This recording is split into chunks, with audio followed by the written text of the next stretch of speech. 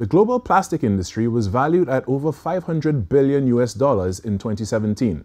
Plastic companies are increasingly recognizing their environmental impact. TTT's Ian Wallace looks at how a local company heavily involved in plastics is keeping it green.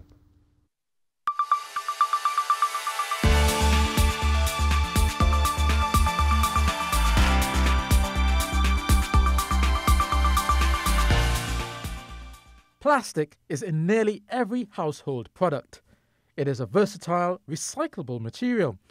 This local company makes plastic products, but also has begun to recycle.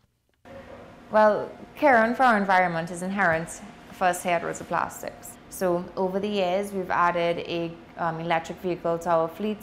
We incorporate CNG gas to fuel the production facility at our factory.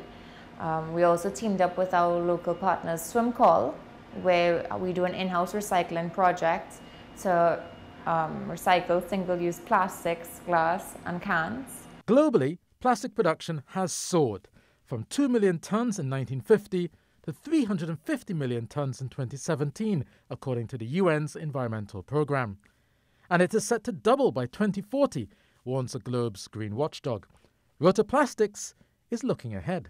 So we're always looking for new ways to expand and become more environmentally conscious. And then we've also launched our own tough tank recycling program, where we collect as well as invite customers to drop off their used tough tanks.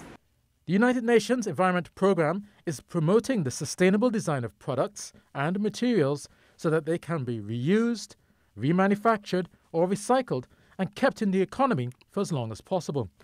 As well as cutting further waste, this significantly helps sustainable manufacturing and the use of plastics.